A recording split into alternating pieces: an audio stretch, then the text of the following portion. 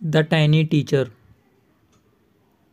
Name the smallest insect you have seen and the wisest. Is it the fly? No, it isn't. Is it the mosquito? No, not the mosquito.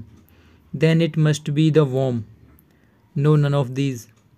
It is the ant, the commonest, the smallest, but the wisest insect. The story of an ant's life sounds almost untrue, but people have kept ants as pets and have watched their daily behavior closely.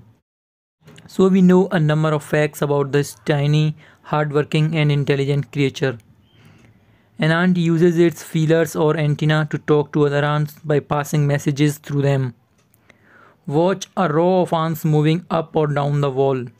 Each ant greets all the others coming from the opposite direction by touching their feelers. There are many kinds of ants. The commonest among them are the black or red ones. We have seen them since we were children, but haven't paid enough attention to them. Where do they live? In their comfortable homes called nests or ant hills. Each has hundreds of little rooms and passages. In some of these rooms, the queen ant lays eggs. Others are nurseries for the young ones called grubs. Workers have their reserved quarters. They spend most of their time searching for food. Some rooms serve as storehouses for this food. Soldiers have separate barracks. No worker has ever tried to live in soldier's house. No soldier has ever gone out searching for food. No worker or soldier or cleaner has ever harmed a grub. So you see, an ant's life is very peaceful.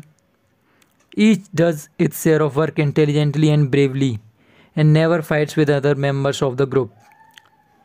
The queen is the mother of the entire population of the colony. It lives for about 15 years. It has a pair of wings, but bites them off after its wedding flight.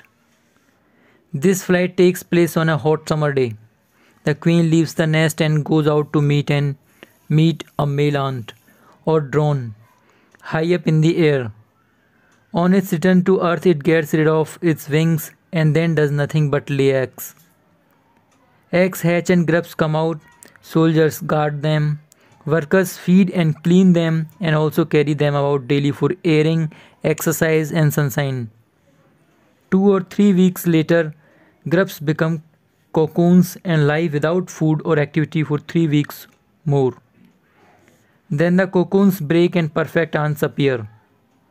Now it's time for teaching and training. New ants learn their duties from old ants as workers, soldiers, builders, cleaners, etc. After a few weeks training, the small ants are ready to go out into the big world of work. An anthill is a home not only for ants but also for some other creatures, beetles, lesser breeds of ants, and the green fly. Why do ants want these alien creatures to live in their nest? For several reasons. Some give off smell pleasant to other ants' senses, others give sweet juices, and some are just pets or playthings like cats and dogs to human beings. The green fly in the ant's cow. The ants train it to give honeydew like milk with a touch of their antenna. They milk it just as we milk the cow. Have humans learned as much as ants have? Perhaps they have, but they haven't put their learnings to good use. They may still learn a few things from this tiny teacher: hard work, sense of duty and discipline, cleanliness, care for the young ones, and above all, a firm loyalty to the land where they live.